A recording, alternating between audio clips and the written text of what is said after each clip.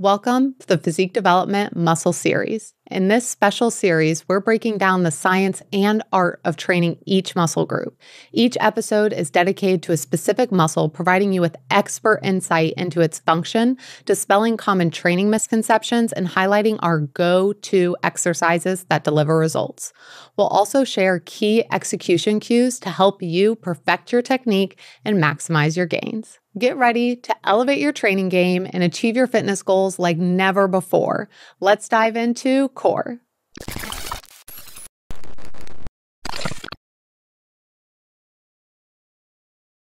A big, warm welcome is needed for James Fryer. James is the founder of JDF Integrated Health and is a certified neuromuscular therapist.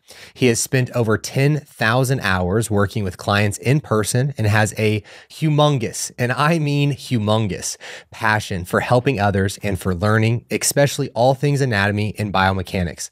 I'm telling you guys right this second, this is one of the smartest dudes I know.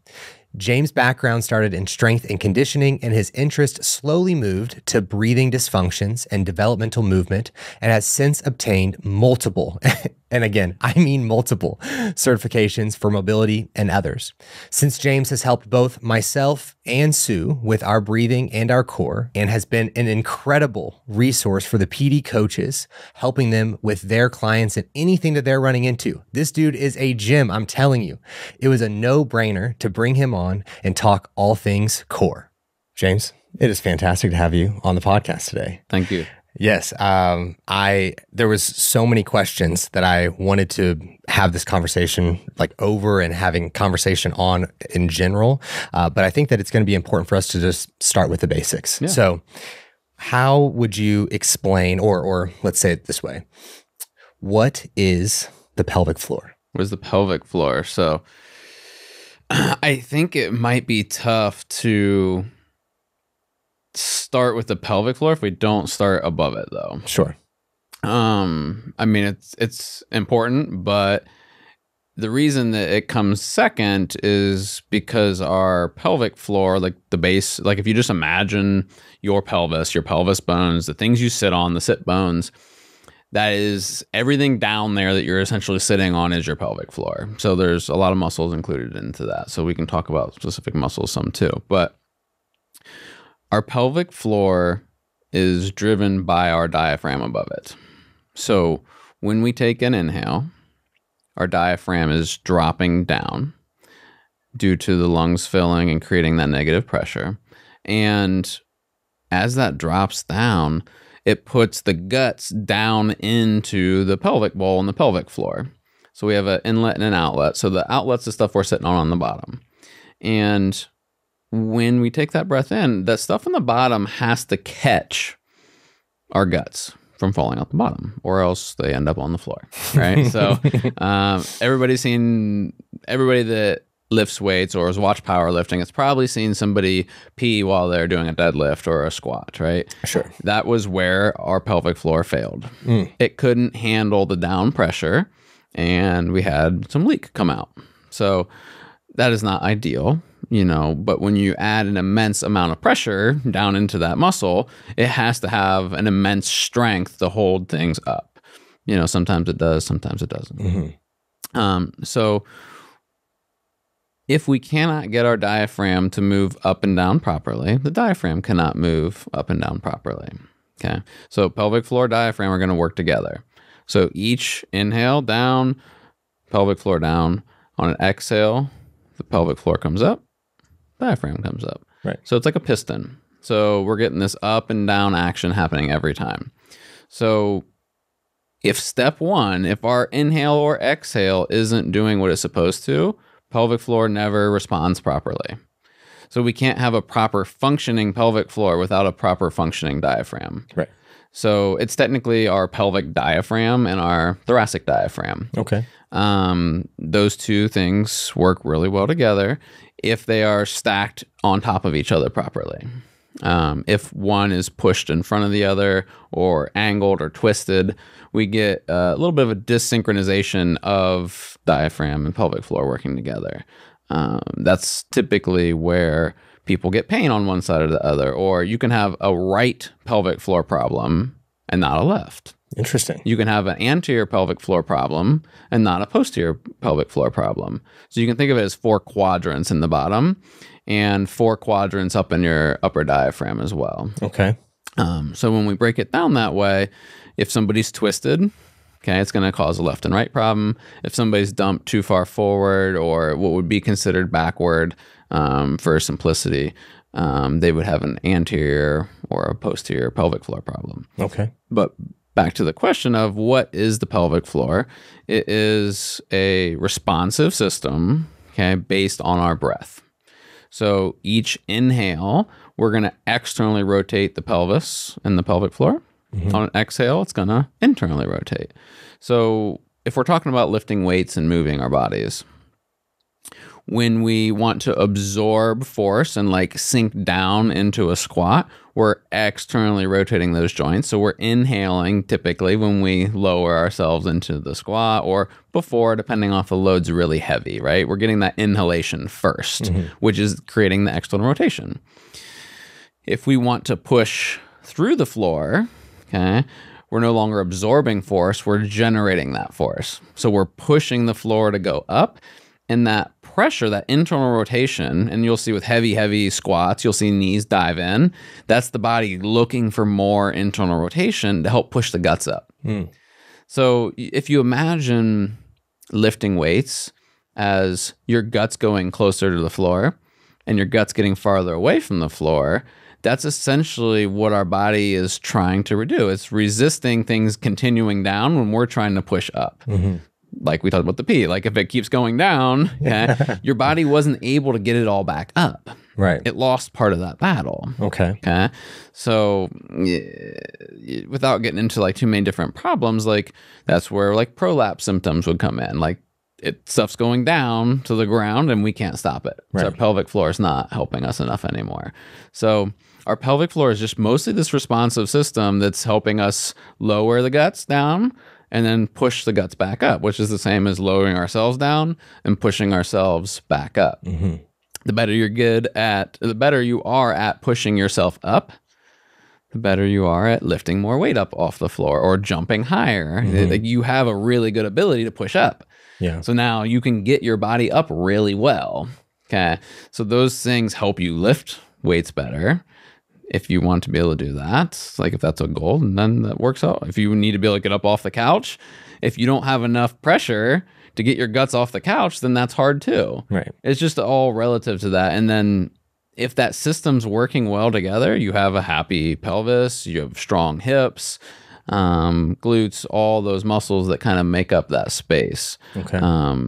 Is there more with that would certainly be helpful to dive into specifically? Obviously, like, what is the pelvic floor? It's all the muscles that surround your pelvis, right, and we could just sit here and list muscles, or we can just like type that in somewhere and people can like look at it. But yeah, I wanted to give everybody kind of just a foundational understanding, which I think you did an amazing job of giving more context to exactly everything that it encapsulates, not just the pelvic floor. But what would you say is the importance during pregnancy? Because this is the main thing that if a expecting mother is hearing things about what they need to be doing during the pregnancy, it's taking care of their pelvic floor. So what is the importance?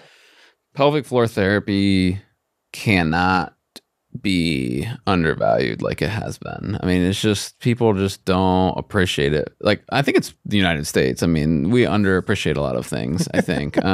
But other countries, people get pelvic floor therapy as like part of their regular gig when they have a kid. It's not really a thing here, unless you have a really, really poor experience. Then they'll probably tell you to go to pelvic floor therapy. So when we're talking about pelvic floor therapy and rehab and pregnancy, you can look at pregnancy, honestly, though, the same as somebody that has a huge beer gut. Okay. They're one and the same. The baby is essentially incompressible. Like, it can't be moved from that spot.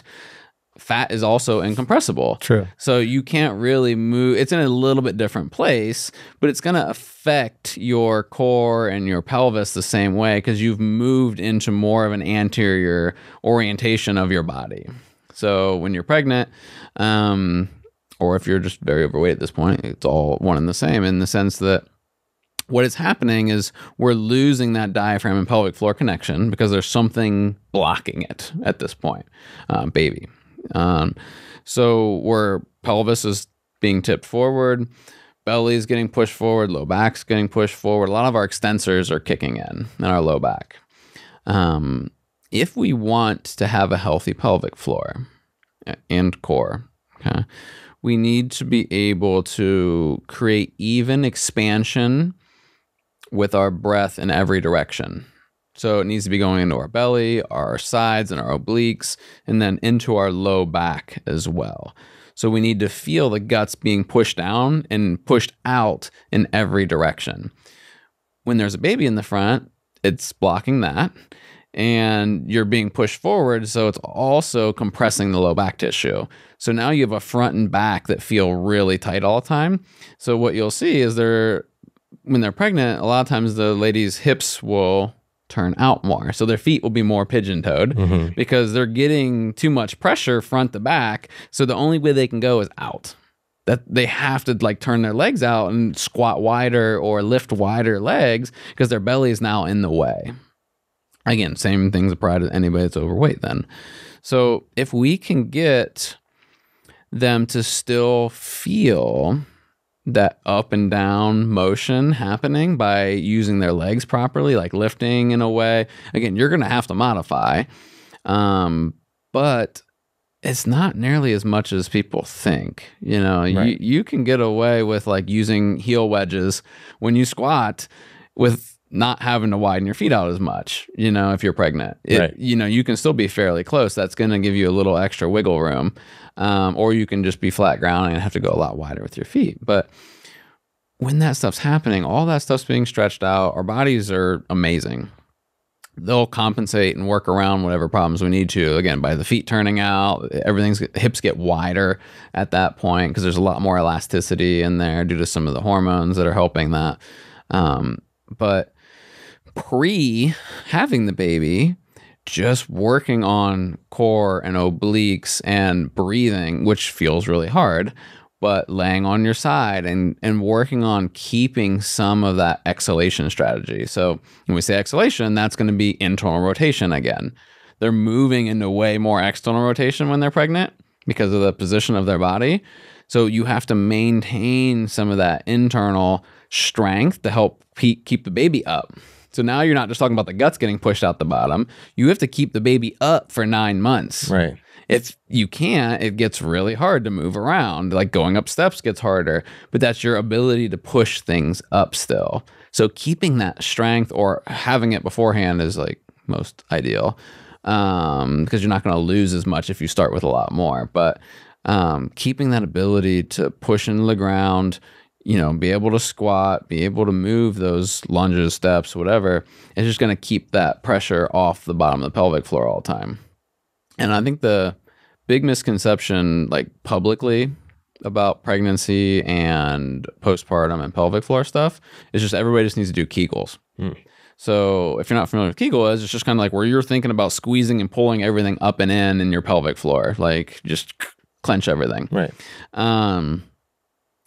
You can have a pelvic floor that's too loose and lengthened. Okay, those are people that can't get the pelvic floor back up very well. And you can have a really tight and high pelvic floor. So somebody that already has a high and tight pelvic floor, if they're squeezing it and pulling it up tighter, it's going to make them feel worse. If somebody has a really lengthened one, that might help a little bit. But if you're still not teaching how to drive that force up, the whole gut, the baby, everything, you're just creating a squeeze on an area that's already strained. Okay. I don't have a better way to explain that, I don't think. But other than just like the hammock's pushed too far down and we can't get it up. So if it's pushed down and you're just squeezing it while it's down, it's just going to kind of compress on itself and create two problems essentially. Right. So some people need to lengthen their pelvic floor and some people need to be able to push their pelvic floor up. So that's where individualizing that help to some people, or if you've tried Kegels and it didn't work, it's like the old idea of like, well, I've been stretching my hamstrings for 5 years and it hasn't helped. Like if the Kegels aren't working, or if it's making you feel worse, you probably need to go the other direction. Right. You know, if you don't have somebody advising you, just work on lengthening and loosening that space instead of trying to squeeze it. Sure. So is there anything that the listeners can do at home to know if they are having a tighter pelvic floor or a more lengthened pelvic floor? Usually the best place to try to start off, if you're already pregnant, it's going to be a lot harder to like figure it out. But if you figure it out beforehand, we're just measuring the width of their angle of their rib cage. Interesting. So if they have a rib cage that's very close together and narrow, so it's just really small space, and like some people can barely get their fingers in there, they're going to have a more lengthened pelvic floor typically. Okay. Because our rib cage, our diaphragm tells our pelvic diaphragm what to do, like we kind of discussed initially.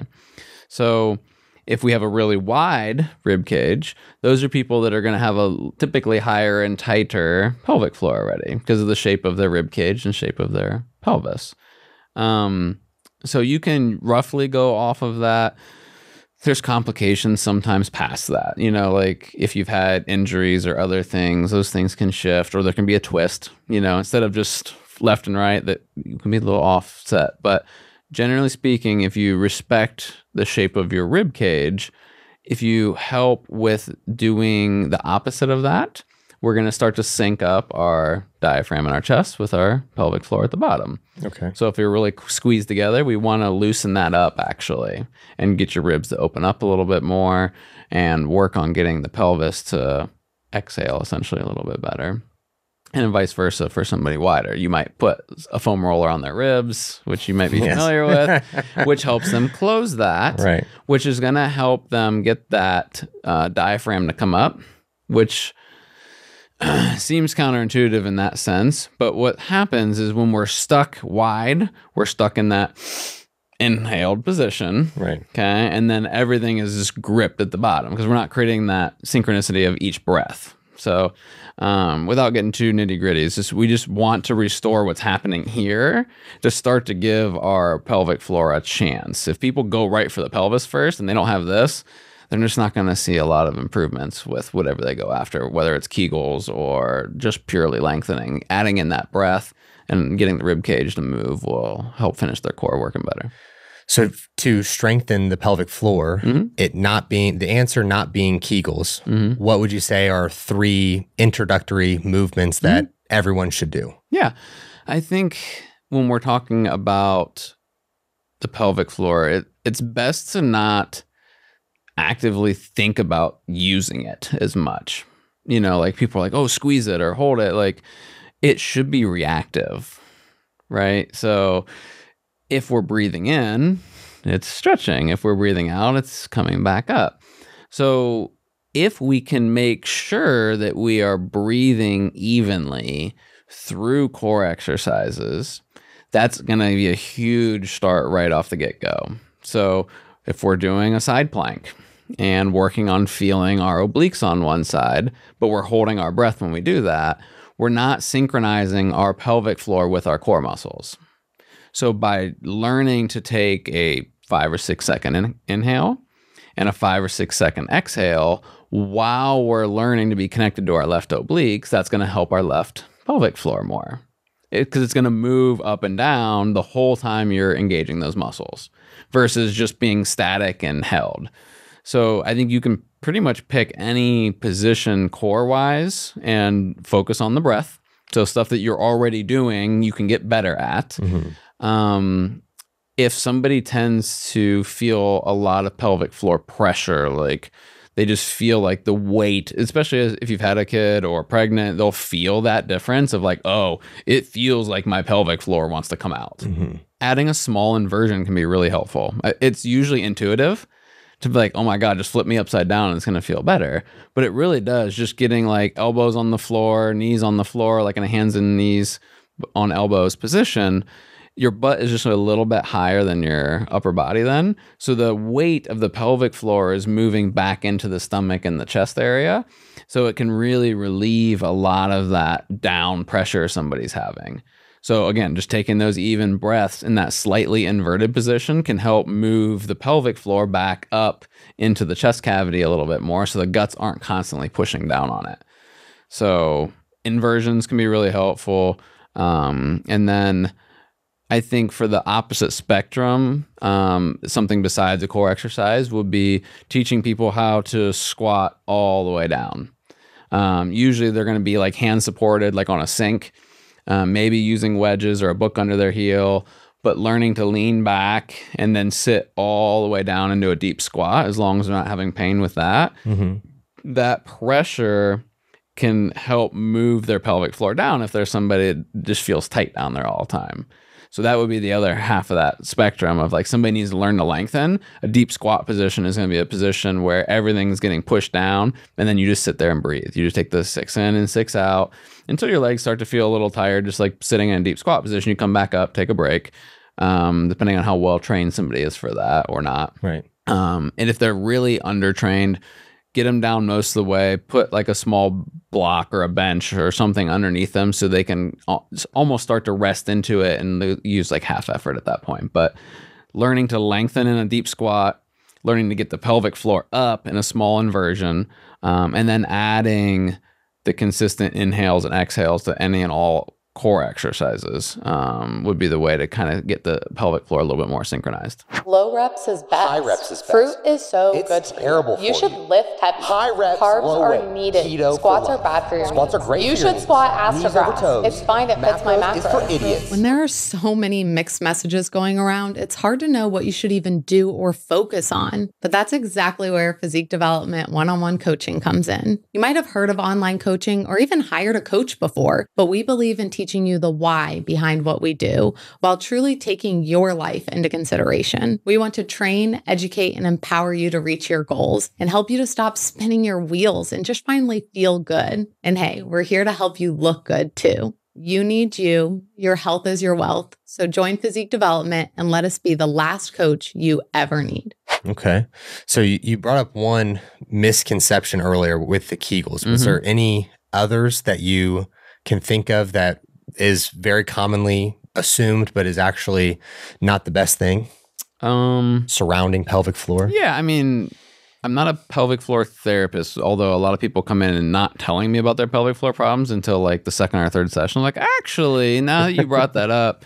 So I don't hear a lot of the front end stuff, like a pelvic floor. Like they'll hear all the things about like what's going on or what somebody's tried or not tried. But I think for people, they get concerned with like visually how it's working initially. And then you'll see this even in like competitive bodybuilders and stuff where they'll have like a diastasis in their upper abs where their six-pack doesn't look even. It's like zigzagged. That's just because they're actually pulled that tissue apart and there's a little bit of space in between there. So most women postpartum have some degree of diastasis, and they can be very concerned about that at some times. But that's just part of the normal having a baby. It's going to be pulled and stretched a little bit while the baby's in there. What we're looking for is working the core without the core really getting a huge dome on it. It'll kind of look like an alien's coming out of your stomach. And even just, again, you'll see this in people that are overweight when they try to sit up. You'll see like a doming in a very particular spot. And sometimes it can be on the side. That's kind of how hernias start, where the tissue is pushing through the skin where it's weakest and it'll dome. I like to imagine like a sweet potato in a plastic grocery bag where it like starts to stretch and push through. Like that's a good analogy. That's literally like what's happening in their stomach. Yeah. So we want to challenge somebody's core postpartum, or even before that if they have issues, like if they've had kids in the past, where we're not seeing doming. Okay. We should be able to breathe and work our core without seeing like that outward pressure. Because if they have a huge outward pressure dome, they're not getting pressure evenly throughout. They're just pushing too much of it forward, which may exacerbate their symptoms, may not. Like you can't say with pain if that's going to make them hurt at that moment. But we just aren't getting a really, again, balanced, like 360-degree breath when they're doing that. So if someone was to lay down for a crunch and they see that doming right away, what do you advise for them to do next to be in a better position to not have that happen? Yeah, I think what you want to realize is the exercise I'm doing a little too hard? Potentially. It may just be that they're not ready to do a crunch, which is frustrating. But I still think if they have a very wide rib cage angle, that means that they're probably more pulled apart through that tissue still. So they actually need to get the ribs to move closer together still. That's going to bring the obliques closer together and not create so much stress and stretch on that tissue. Okay. Like we talk a lot about in weightlifting, lengthening, working the muscle in a lengthened position and working the muscle in a shortened position. Well, if you take that same concept and apply it to your core, we don't really do it all that well, because if the ribs are spread open, they're in a lengthened position. But nobody's teaching you to close your ribs to get the shortened position. And I think that's what we're missing a lot of times is we're not training a shortened rib cage position, and we're not sometimes training a widened position depending on the person. Mm-hmm. So we need to get the ribs closer to learn to get the muscle in a more shortened position so it actually has a little bit more mechanical leverage to engage the muscles properly. Because it's at a poor mechanical disadvantage, and we just feel this doming and pressure happening and not feel our core. And then vice versa with somebody really close together. They actually need to reduce that pressure there that's squeezing everything and it's shoving it forward. So they, again, need to but it's just working the muscle in a lengthened position and in a shortened position. It doesn't have to be a lot more complicated than that.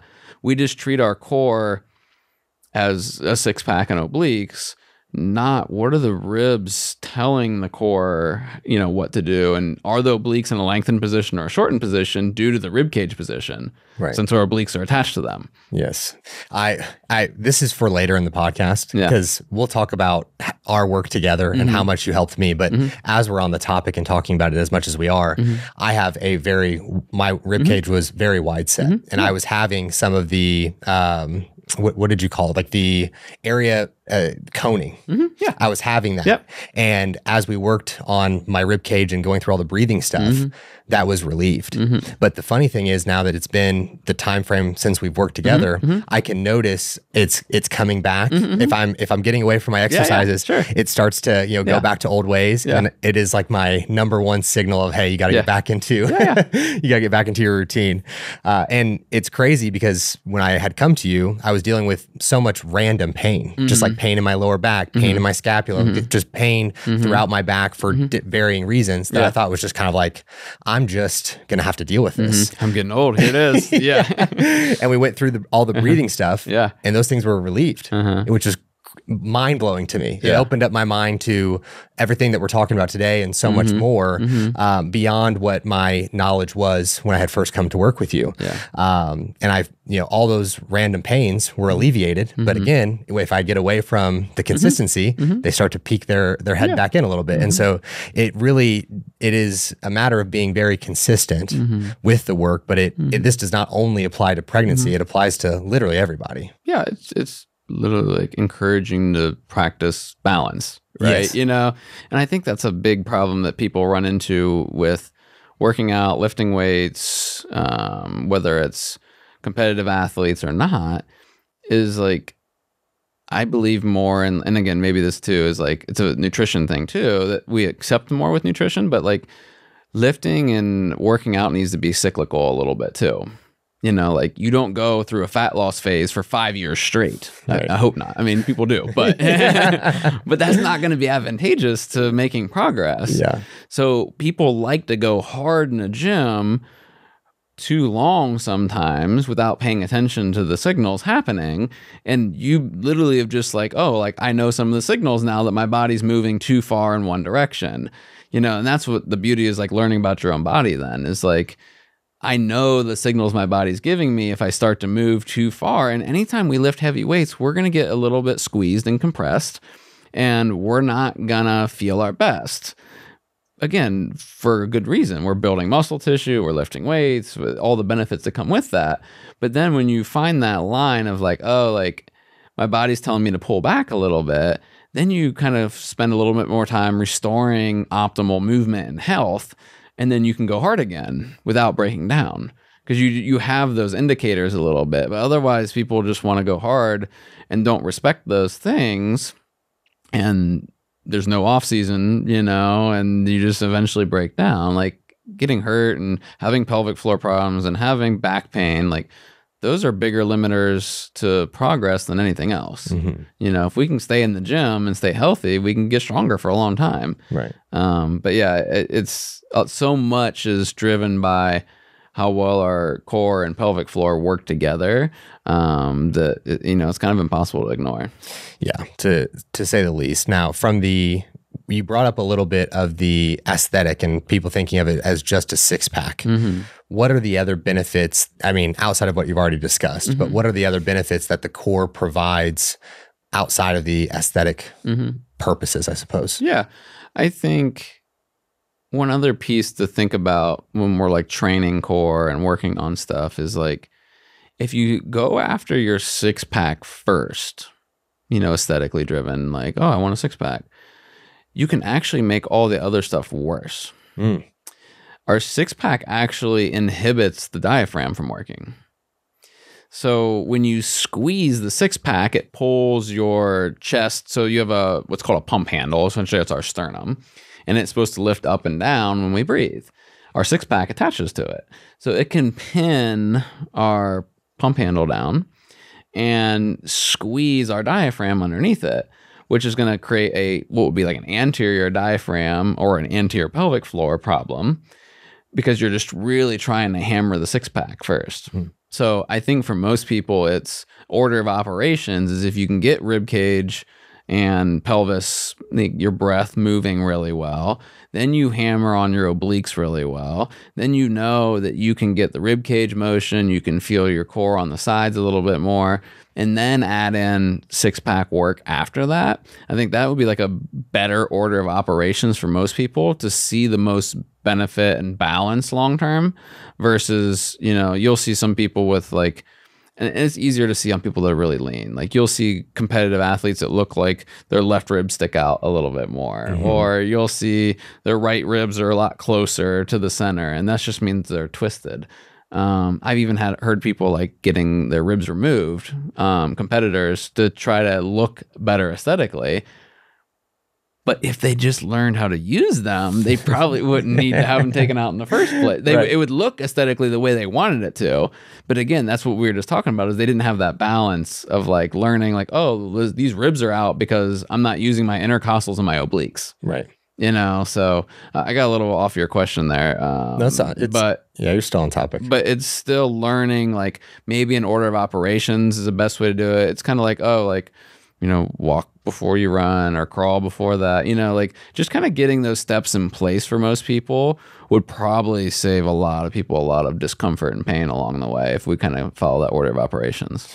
I have a feeling that we have a lot of listeners right now who are thinking, I've never even thought about my breathing. I've just breathed my entire life. Yeah. So what would you say to that person who's just wanting to start incorporating that first thing to avoid all the things that you've talked about so far? That's my favorite question or topic that comes into me when somebody walks in. They look at me like, I breathe fine. I've been breathing my whole life. I was one of them. Yeah, I'm like, no, technically that's not breathing. That's respirating. Yes. We're respirating, which is an automatic thing that's happening. Breathing is conscious. So like having awareness of our breath it's actually one of the cool parts of our body, in the sense that like we can actually do both. We can turn it on autopilot and we can control it. Like we typically can't tell our heart to slow down or speed up on autopilot or like by our control. So we actually have control of our nervous system with our breath. So if we haven't thought about it before, again, that's totally fine, because it runs on autopilot for us and we get to live. Like it's the first and last thing we do on earth. So it is important. But having some awareness of our breath kind of comes back into more of the realm of like meditation, or, just having conscious breath and awareness to be in a more mindful state. So that's kind of my favorite thing about breathing, is like it covers everything. It covers mindfulness and meditation and brain health. You know, it covers our biomechanics, like how well our ribs and pelvic floor are working together. You know, it shifts some chemicals to slow down our heart and everything else that's happening in our body, more of the blood pressure and all those vasodilators and stuff. But, you know, the heart kind of runs on its own. But we do have some give and take that's happening with having conscious breath. So there's like an innumerable amount of things that can be beneficial about it. So I think first is literally just to notice it. Like, how do you breathe? Because that matters too. Like, are we breathing through our mouth? Are we breathing through our nose? Can we breathe through our nose if we're not? Where's our tongue at? So like when we talk about core, we talk a lot about rib cage and pelvic floor, but it starts at our mouth. You know, our tongue in a perfect world is on the roof of our mouth. And when we breathe in, it stays there. If we're breathing back out through our nose, our tongue never leaves the roof of our mouth. That actually opens our airway. So we get a lot of like the forward head posture, talk, and stuff like that. Our head is just moving forward in space because we can't breathe. So it's asking us to try to open the airway more. So the more the head moves forward, usually the more compressed their rib cage is. So it's like trying to make space. So again, when we're sleeping, our mouth opens to try to get more air in, like sleeping, snoring, sleep apnea, all that jazz. So, well, the other piece of that is, you know, grinding our teeth. That's also the same thing. Our brain is trying to slide our jaw forward like that to try to open the airway more. So we want to respect how we're breathing. So preferably our noses are for breathing, mouths are for eating and talking. So if we can get good at that, we notice the air a little bit better, we should be able to feel like we're getting some motion. And I actually, from an old book I read, I kind of like the idea is that what they do for lay people is they have, or just anybody reading this book, like you can test yourself, is they take like one of the flexible tape measures and put it around your rib cage, just right around where the xiphoid process is. And when you inhale as much as you can, you take whatever that number is, and then you exhale for as long as you can and close your ribs for as much as it is, and you look at the difference between the number. So it's telling you, can you expand your ribs and can you close your ribs? If you can only open them and you can't close them very much, the difference in the number is going to be very minuscule. So that I don't know the exact ratio, but having a couple inches of difference between the inhale and exhale tells us that we're getting some good rib cage motion. So people could feel that with their hands. They can use a tape measure, but there should be noticeable change between inhales and exhales to be able to notice whether we're getting some of that happening. So those are just all things you start with noticing. Mouth position, nose, tongue, you know, what you're doing there, feeling your ribs move at all. You can use visual cues too. So if it looks like somebody's chest is always sunken in and caved in, you're one of those people that wants to try to like fix their posture all the time.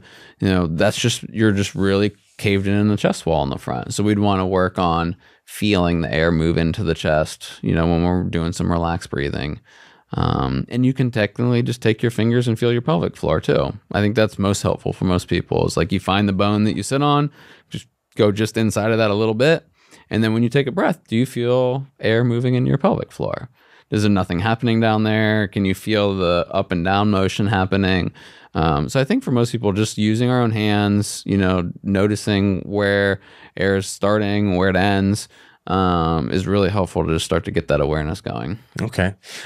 To speak on my own experience, when we first started working together, my ribs were like cement blocks. They didn't move really at all. I was just breathing through my stomach for the most part. I wasn't using my lungs well at all.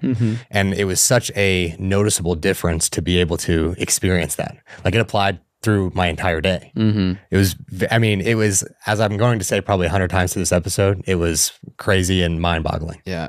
The other thing we can think about too is just like, from the aspect of stress, like day to day, you know, like if we're inherently a stressed society, but if we are stressed, we are going to be in a more inhaled position. Okay. So that's going to literally make us more stressed. It ramps up our heart rate, makes everything kind of go haywire. If we're in that position for 10 hours a day, okay, we're never feeling the other half of our breath. We're just kind of stuck in this position, which doesn't allow rib cage motion, doesn't allow us to change our nervous system very well, which could make people grumpy all day, or irritable or whatever. So, we can look at ourselves, and be more responsible for ourselves in that aspect. And like, look, like if I don't want to be wound tight all the time, maybe I should start working on relaxing, taking some exhales, making sure that I'm just not living in that state constantly. And then sometimes, it does take some assistance and feeling and coaching through some stuff, but we do want to let our ribs move into the position that says we're relaxed. So ribs open means stressed. Ribs closed means we're actually mentally and physically relaxed. So I can see when somebody walks in, like, are they somebody that's going to be more wound tight and stressed, or are they somebody that can actually, sometimes people have a hard time ramping up. So you'll see some people that are on the lower end of that spectrum that don't get ramped up really easily because they're in that opposite spectrum too. That's interesting. One of the common questions that we get from clients is addressing the lower abdomen and either it being body fat, it being gut, it being things that could be potentially going on with their breathing. Yeah. So how does the lower abdomen pooch, that many would call it, how does that intertwine with their breathing? Yeah. More often than not, it's especially postpartum. That's the thing that kind of takes over. Is a big postpartum problem for most women is they feel like they can't get their lower abs back. It happens to a lot of people though. If you just imagined your guts inside of you or a bucket and the bucket is tipping forward, the water then comes out of the front of the bucket. If we're doing it that way. And that is literally our guts wanting to push over the front, and they're spilling out the front into that pooch. We don't have enough strength and control to bring it back and push it back into the back of our body still. So we're typically living in more of an anterior oriented pelvis. Our ribs are still a little bit far forward in space. So irrespective of our width of our rib cage, we can still be forward in space. So they're not the same thing, right? We're just talking about the width of them this way. That's our bucket handle ribs going left and right. We can still be like, again, fitness competitors are big ones. Pregnant women have no choice, that they just tend to have a lot of extensor tone and they're pushed forward in space. They're on their toes. That's going to push our guts forward constantly. So a lot of times if we never move the center of gravity backwards and relax the extensor tone on the back and get the pelvis, the posteriorly orient a little bit, we'll never be able to get rid of that lower pooch belly feeling. So the more we bring them back in space and roll that back, release some of the tension in the extensor groups, whether that's glutes, whether that's just QLs, erectors, those kind of muscles, they both do the same thing. They're extending the body forward. So sometimes we have to reduce that tension on the backside before somebody has a chance at feeling their low abs. So they'll be like, yeah, I've tried all these core exercises and I don't feel it there. I only feel my upper part. Well, that's the people that can squeeze. They'll literally have a more shortened tissue here and they'll have lengthened tissue here. We can have shortened and lengthened in one muscle group. Like you could shorten your distal hamstrings by doing, hamstring curls in like a seated position, but you didn't change the proximal part of your hamstrings unless you create a posterior pelvic tilt too. So I think people underestimate, like, we can change the length at each end separately. So getting into that more posterior pelvic tilt is going to help bring that, I don't know if that would be considered, I'm assuming that's considered distal, 6-pack or lower obliques down that end.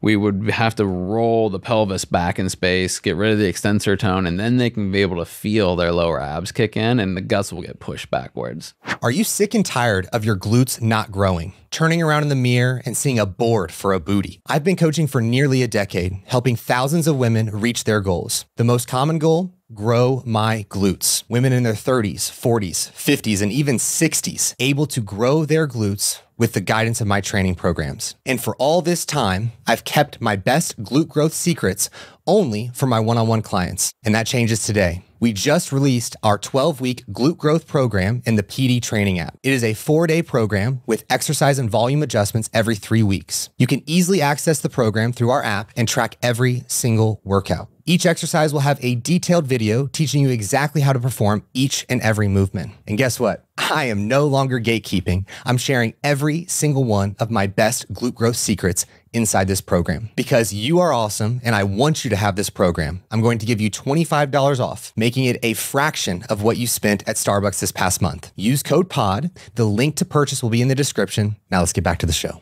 So for someone coming to you, they have the pain or tightness, I should say, through the lower back and glutes. How do you first address that to get them into a better pelvic position? I mean, the simplest thing anybody can do for themselves is you just take 2 or 3 pads or pillows, stack them underneath your stomach, you know, from your pelvis up into like your xiphoid process, which is the top of your ribs right here, or the base of your sternum, I guess.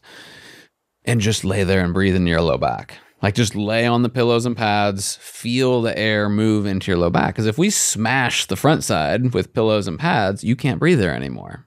It stops us from being able to push our guts forward. So now they feel the air moving in their low back, which should, in theory, be the same as like me massaging your low back and relaxing it. And then when you flip over to your core exercises, you might actually end up feeling that you can get some contraction in that lower abs now all of a sudden. But it's just, again, by laying on those pads, we moved your center of gravity backwards and we reduce the extensor tone and the glutes aren't contracted. The low back can't be contracted in that position because they're flexed a little bit. So you just position yourself in a way that should reduce tone naturally and just take those 6 in, 6 out, just kind of get comfortable with the breath again.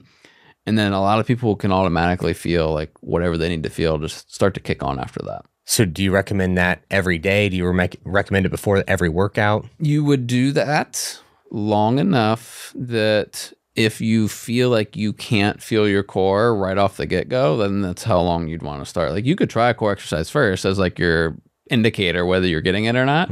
If you can do a dead bug or a side plank or whatever you're shooting for, and you can feel the right stuff working and it looks visually in a picture or a video that like the lower abs are moving backwards, then just keep working on it that way. If you're not getting the results you want, it might be more to do with like hamstring strength for controlling the pelvis. But if you can't normally feel that area and then you lay on the pads and pillows and now you can feel it all of a sudden, that's how we would kind of know if like, oh, okay, they're getting it now. Now it's just weak and they can feel it. So we just have to build on some strength there to get them to hold that. Because laying down and doing a core exercise are different than standing up and fighting gravity. Certainly. So we just have to make that transition for people once they can feel the right stuff working. Okay. Like if you're implementing this, and I'm sure it's different with each client that you'd be working with, but what's the duration that they're having to consistently potentially do that, as well as what is the first indicator outside of the tension? Is there something visual that they would see that's like, okay, this is working? I think what you'll see, especially if like if you're working with you guys, you have progress pictures. So like, it's nice to have pictures. I think most people like, just if you want to know if what you're doing is working, like one, take some progress pictures. You know, if you can see it visually in a picture, if you can feel the muscles working and engaging, if your low back or hip discomfort is getting better. My favorite tests are more like, I guess they're more, subjective in the sense that hopefully there's not as much, there's still error involved, but no matter what, is just take your leg and pull your leg up toward your chest.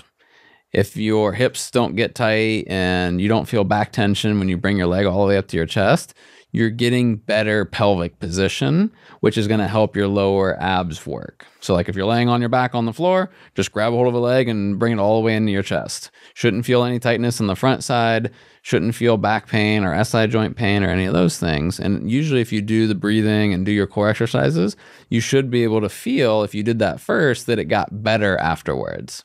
We're just getting a better position of the pelvis, which reduces hip tension. Okay.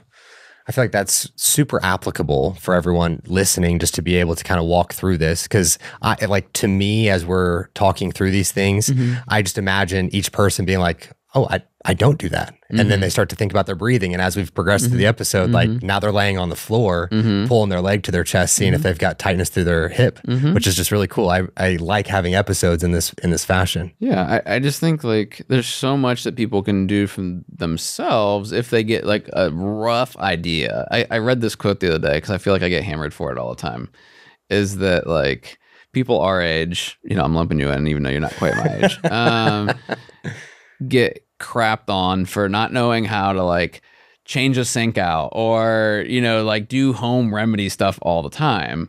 But I'm like, but you don't know how to do basic maintenance on your body. So what's the difference? Like, like there's this idea that like we know less about life because we can't change the sink. Yeah. But like, I know how to take care of my body and the people around me know how to take care of their body. So like, which one's more valuable here? Right. Like, so like, those are like basic tests. Like if you're trying to check on your body, if you can't lay on the floor and bring your thigh up to your chest without getting a lot of discomfort on the front or your back pain, then your hips aren't in a very good place. So we can use these things to like have basic check-ins with ourselves and then know if like, they call it like a key performance indicator or something, but like, are the things I'm doing helping my hip mobility and my pain and my discomfort?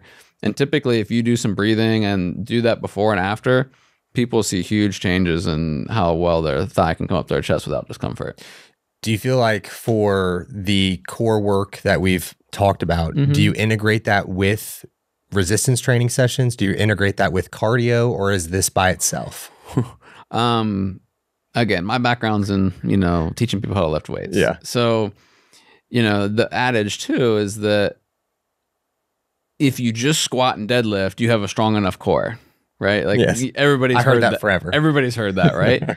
Well, I've recently come to the decision that if everything is perfectly lined up, if you have a really good working diaphragm and pelvic floor and you're not too far forward in space, doing a squat or a goblet squat or front squats with a perfectly aligned pelvis, you will feel a lot of core working. Yes. It's a lot different than being pushed forward in space and feeling a lot of extensor tone and not even feeling your legs working sometimes. Like I just did a bunch of squats, but like my legs aren't that beat up.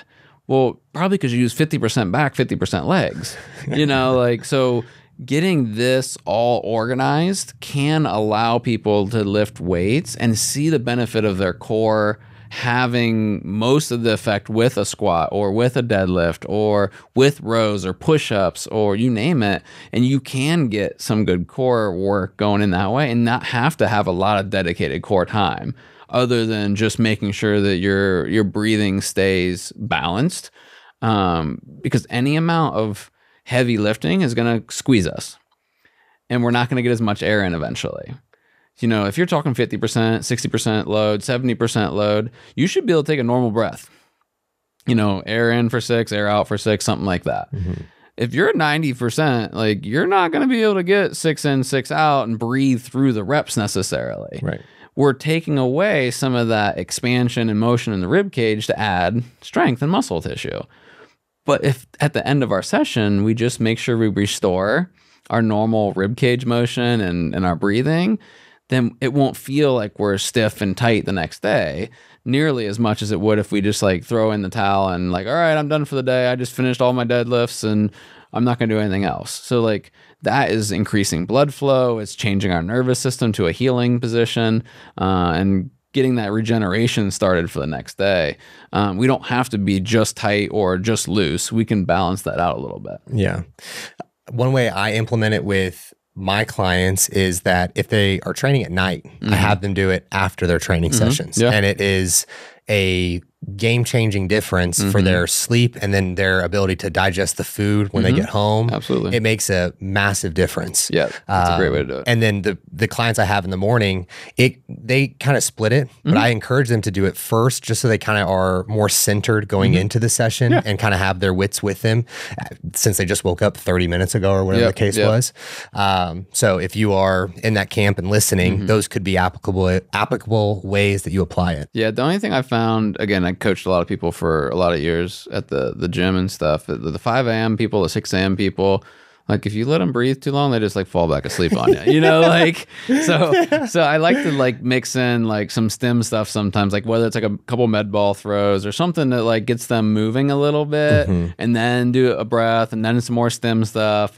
Like you kind of have to get their nervous system turned on a little bit too, but you can intermix it that way. Yeah. You don't have to be like just falling asleep doing the breathing. Right. Like it's going to be beneficial even when you're more awake in the middle of the day or whatever.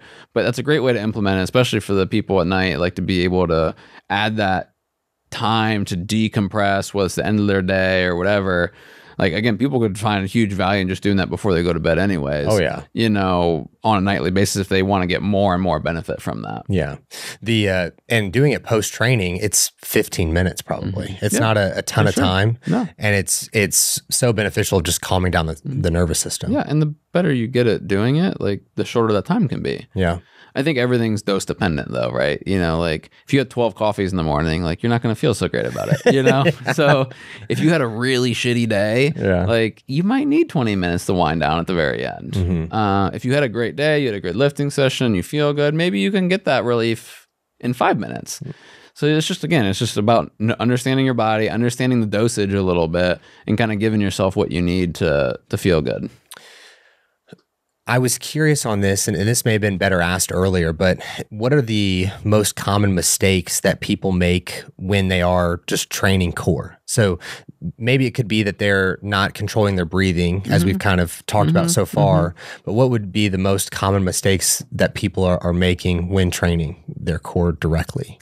I think I think we mostly touched on what really gets me the most is like, whether it's even Pilates or you know, other aspects of like motion that people try to think of as core exercises, you know, is that flexing your spine and exhaling your ribs together are not the same thing. So like there's two different camps too that like in fitness, I feel like there's one group that like you need to smash your back into the floor, like when you're laying on your back to be able to feel your core work a little bit.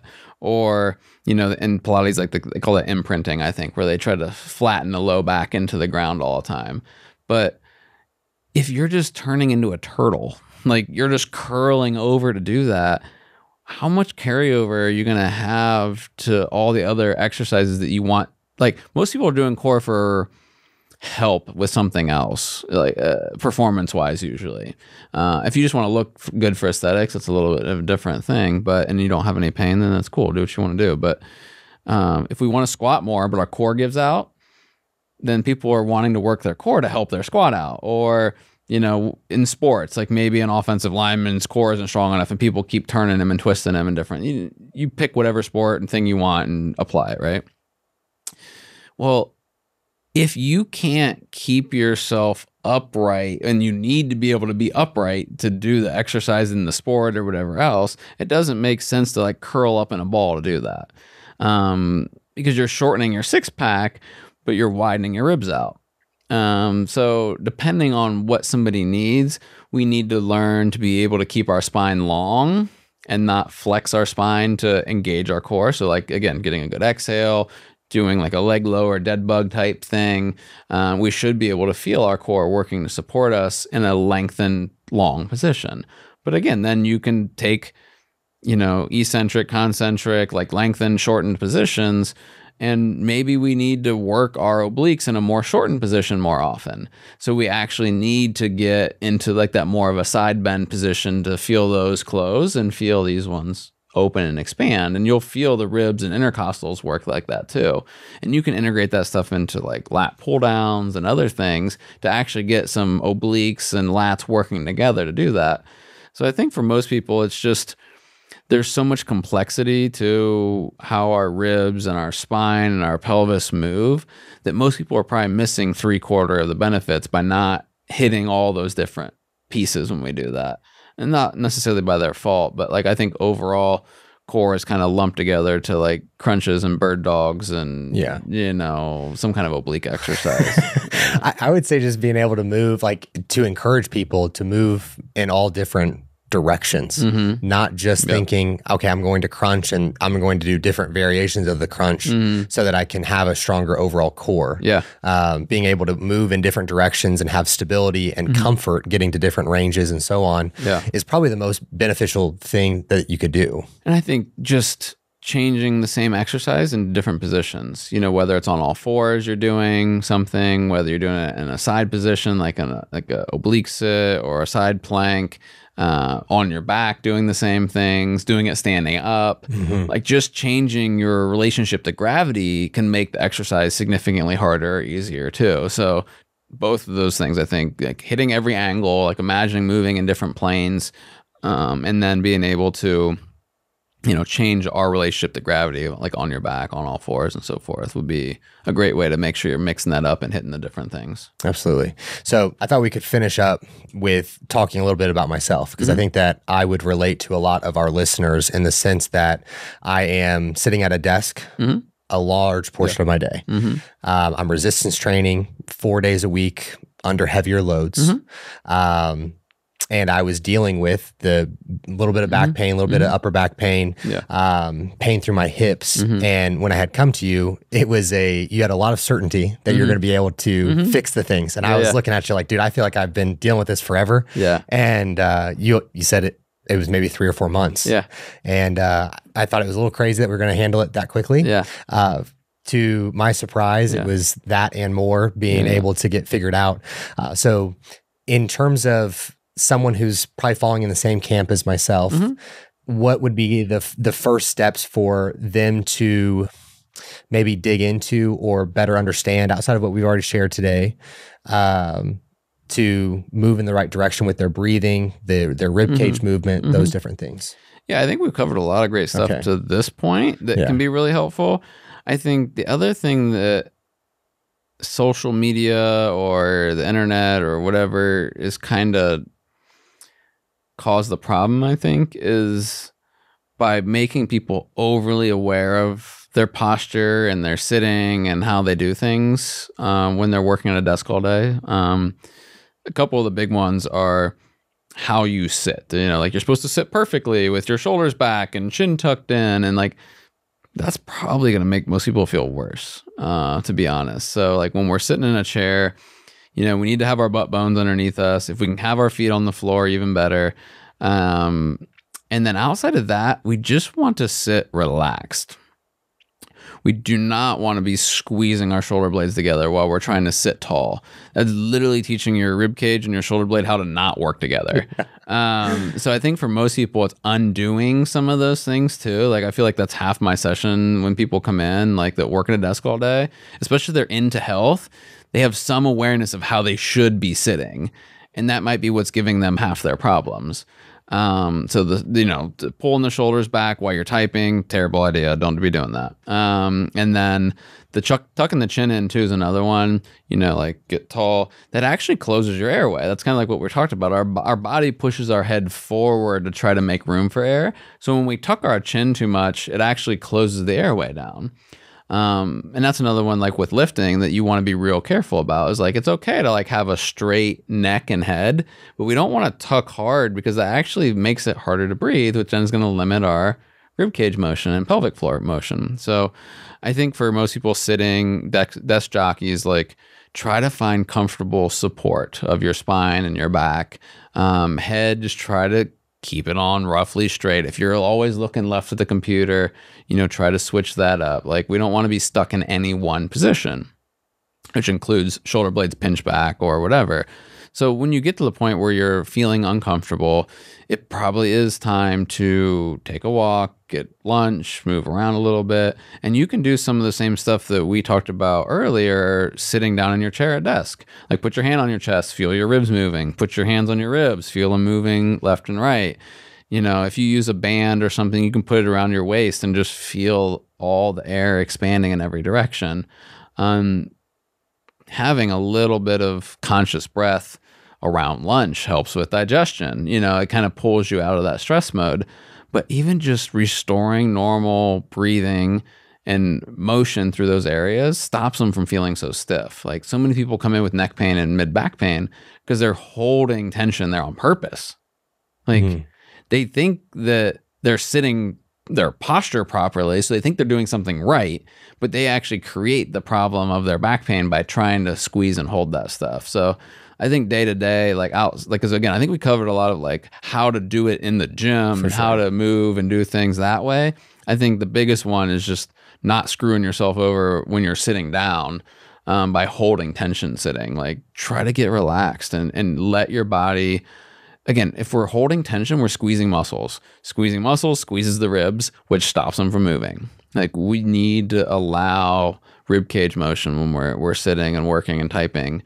And we shouldn't really have to think about our posture 24/7. Yeah, that'd be very nice. It'd be in a perfect world, right? Yeah. But again, when you need to move a little bit. Like, we're not made to sit still all day. So we are going to have to intermix some motion in to alleviate that. Yeah. And I feel like office chairs are something that people just buy because it's just a chair. But then they're spending 9 to 10 hours in that stinking chair. Yeah. And they're like, my back is killing me. I've had clients send me pictures. I'm like, that looks like a paper bag that you're sitting on. What are we doing? Yeah, right. Let's get you a real chair. You're there all day. Yeah. And then you get some people that switch over from the crappy chair to the yoga ball. Like, I just making a 360 here. Here we go.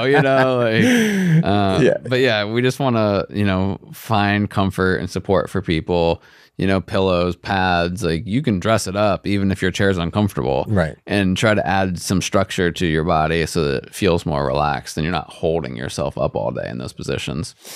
James, it was fantastic having you on. We're going to have you back on. I have a feeling that after these guys listen to it, it's going to be like, okay, we got to have you back on. So next time you're back in town, we'll get back into some other topics. And maybe if you guys have specific topics that you'd like to hear, let us know. Can you let everybody know where they can find you? I am currently hiding myself a little bit better than normal. I did get off Instagram with having the new baby recently. Okay. I just thought that was a great time to have an extended break. That's fair. So basically my website at this point, so James Fryer, NMT, as in neuromuscular therapist, .com. So that's my website now, and you can email me and reach out. And if you have any questions, feel free to hit me up that way. Awesome. Thank you guys for listening, and we'll see you in the next episode.